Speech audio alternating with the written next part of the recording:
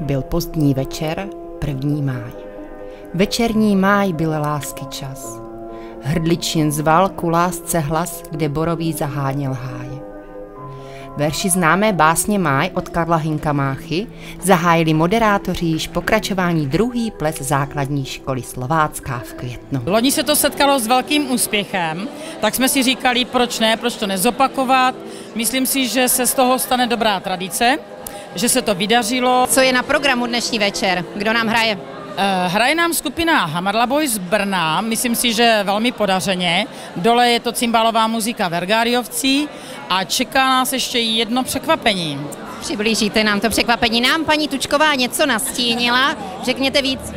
Je to takové překvapení, sami naši učitelky, kuchařky, kolektiv ze Základní škola Slovácká se rozhodl, že vlastně nacvičí a zatančí pro dnešní večer, si utvořili sami takový koncept. A to byl jejich nápad, nebo je do toho někdo nutil? Přece jenom žáci musí polonézu, učitelé, jak to měli? Určitě do toho nikdo nenutil, přišli s tím sami, jako s takovým zpestřením a dalo by se říct takovým překvapením a vrcholem dnešního večera.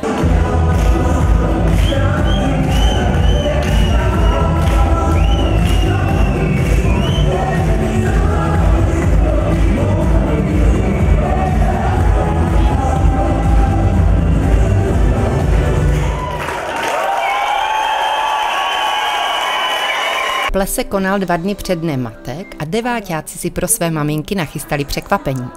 Jejich velké díky vyznali tancem na krásnou píseň pro mámu a rozdali svým maminkám kytičky.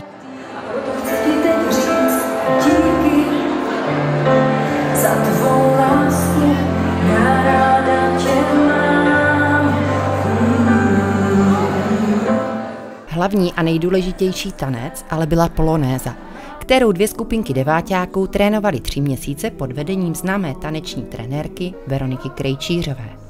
Ta s Základní školou Slovácká spolupracuje již po několikáté.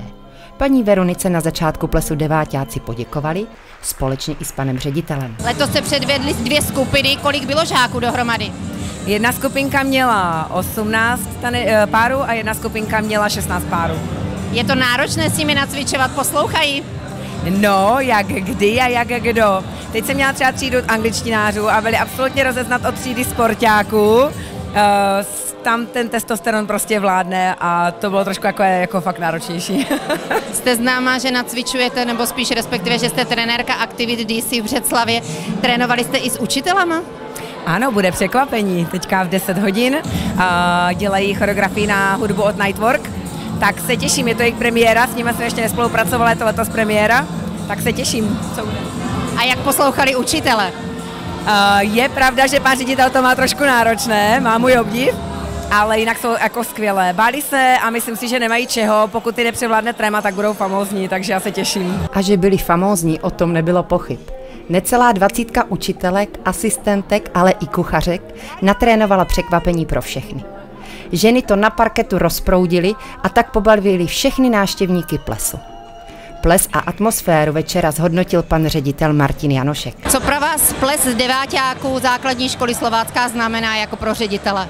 Je to příležitost setkat se nejenom s deváťáky, kteří se naučili polonézu, je to příležitost setkat se s jejich rodiči a propojit se vzájemně a tak nějak si společně vyhodnotit těch 9 uplynulých let.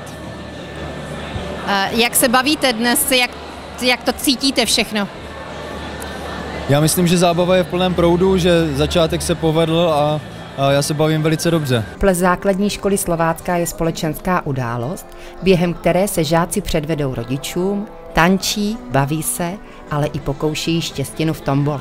Letos stála obálka 30 korun jedna obálka a pokud nevyhrajete, tak se aspoň pobavíte, protože tam jsou opět a znovu nachystaná vtipná přání. A kdo všechno věnoval dary do tomboly, víme to?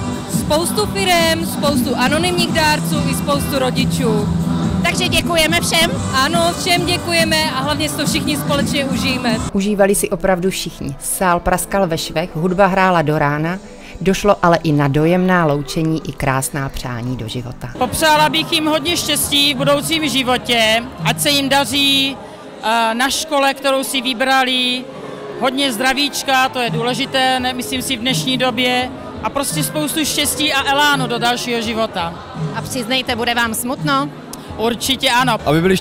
Aby byli šťastní a spokojení, aby pokračovali dále ve vzdělávání a aby zažívali radost, co nejvíce to půjde.